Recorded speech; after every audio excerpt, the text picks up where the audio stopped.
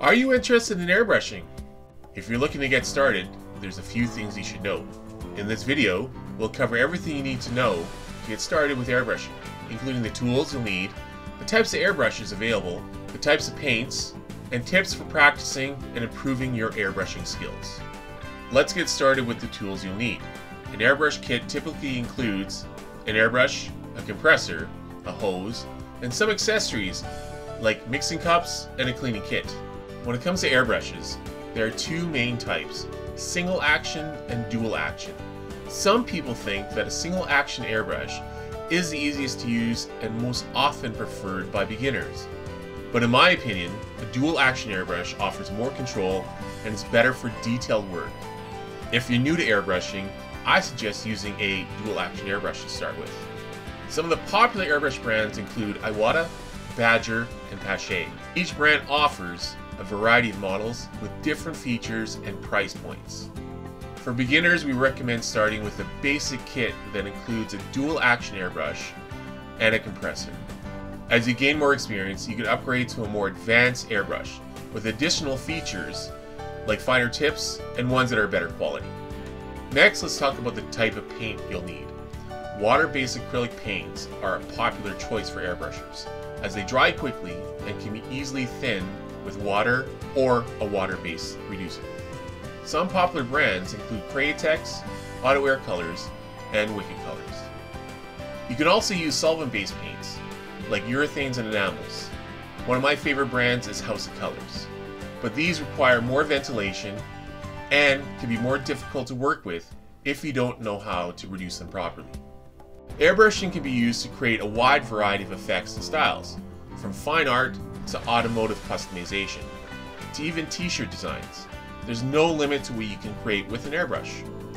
When it comes to choosing a project, we recommend starting with something simple, like a practice sheet of paper or even a sign blank.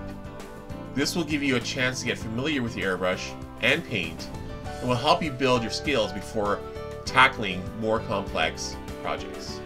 But as with any art form, practicing is key.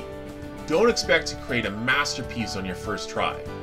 Take the time to experiment with different techniques and materials, and don't be afraid to make mistakes. One helpful tip is to practice on a piece of cardboard or paper before moving on to your final project.